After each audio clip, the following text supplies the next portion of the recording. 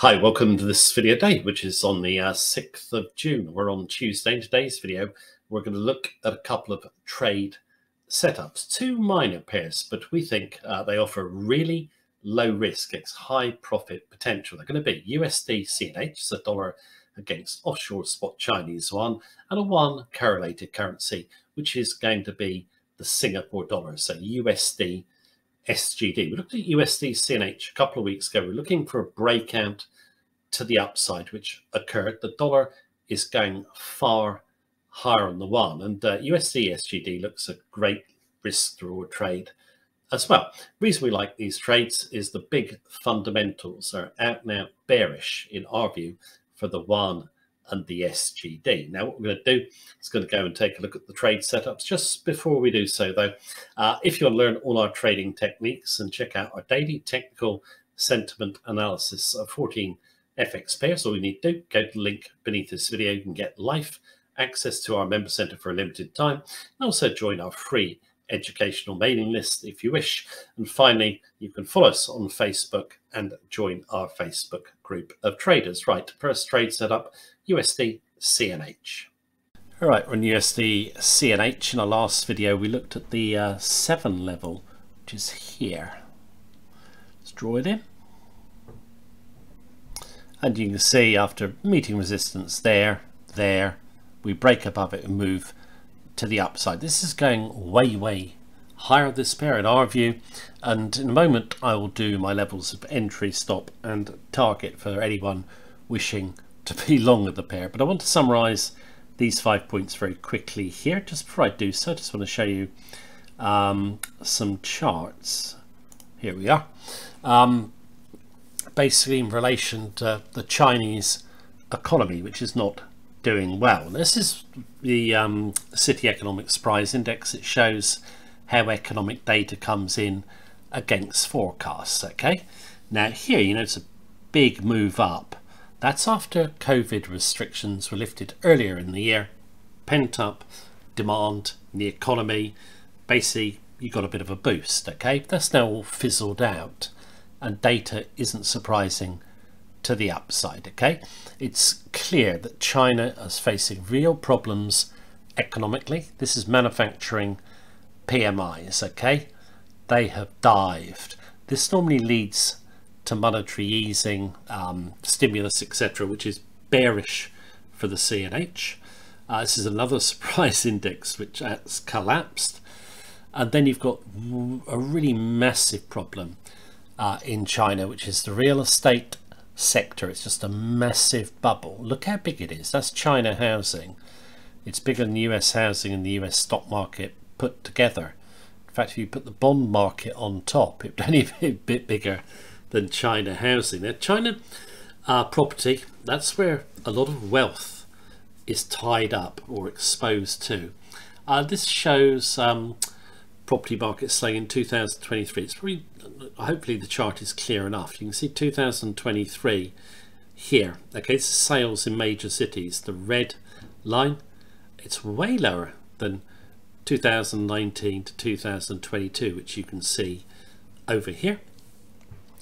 You can see here floor space sold has declined and real estate investment is declining. It is a massive bubble. Okay, China faces big problems. Now just if I go back to my chart, all right, just want to summarize these 5 points. We've seen, you know, obviously some charts on the bearish backdrop.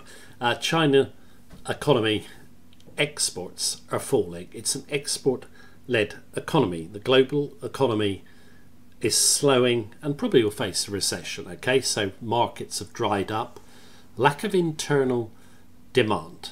There isn't enough internal demand in China to make up for falling exports. In the US, GDP is 70%. The consumer in China probably about 30%.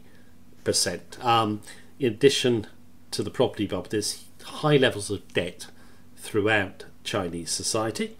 There's also low confidence in China's economic policy under Xi. I don't have enough time to discuss it here, but you can look it up online. He's not doing the economy any favors.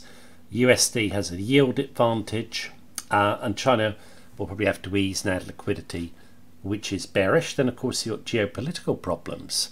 Yeah, basically US and China don't get on at the moment. If they escalate, it will favour the USD. These are really big fundamentals that are not going to turn around. A lot of people argue that China can.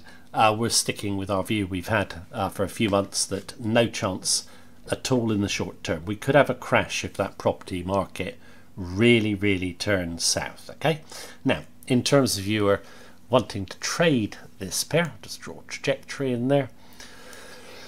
I think you got support at 710.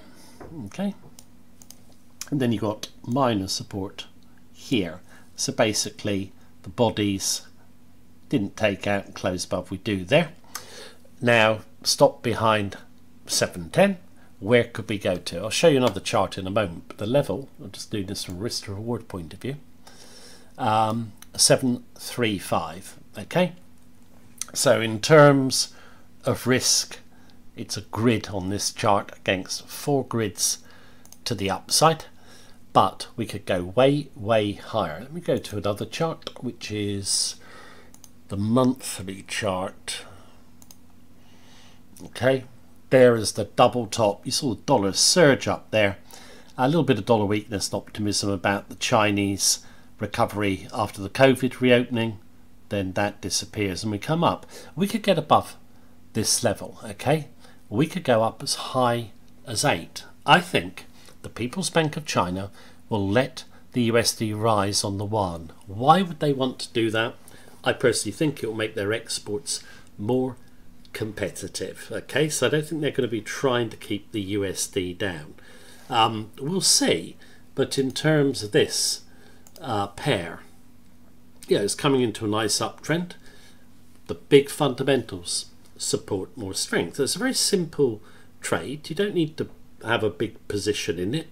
I'd be aiming for that 735 level. If we break it, just run with an open target. Okay, now in terms of a yuan proxy, USD SGD looks a really good risk to reward trade as well. Really like it. We are going to go and take a look at it now. So let's go to the chart. Right, starting with USD SGD monthly chart. I'll just showing it before we get the day chart so you can see our targets. You can't see on the daily chart. Just go through the fundamentals very quickly.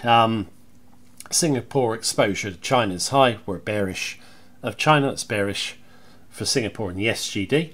Singapore is sensitive to global growth outlook or economic outlook.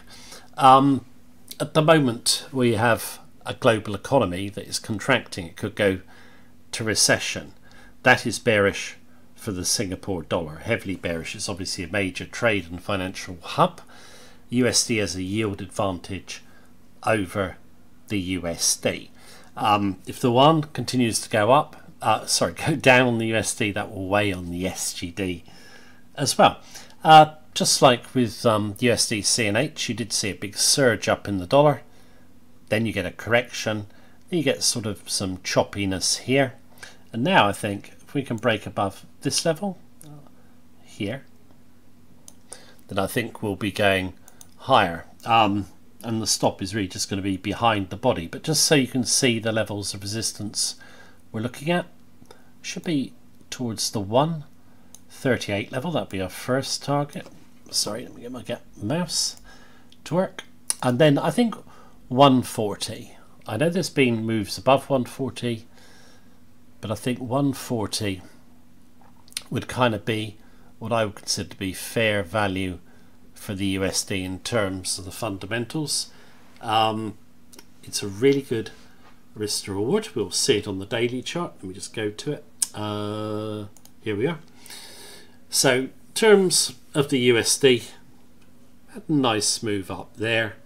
Then we've come back. We're not really doing too much. This was earlier on in the day. There's been no change in price. So if you wanted to play this one, I'd wait for a little bit of strength. We came in on this blue candle here at 134.80, but we've eased back a bit. Okay, we're basically round our entry point. I think at this moment in time, wait for a break above 1 135. I'm going to say just clear the round number 135.20 and then look for a move up to 130. That gives well over 4 to 1 in terms of risk to reward.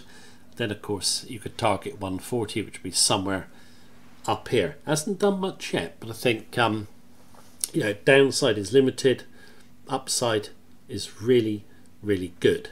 So yeah, there's simple trades. You're trading really big fundamentals, and a lot of people are optimistic about the global economy. We are not. A lot of people are pessimistic on the USD as well. We're extremely bullish.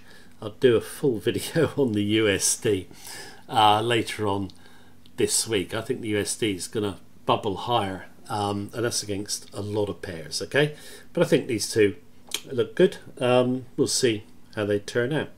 I hope you found the video useful, and thank you for watching.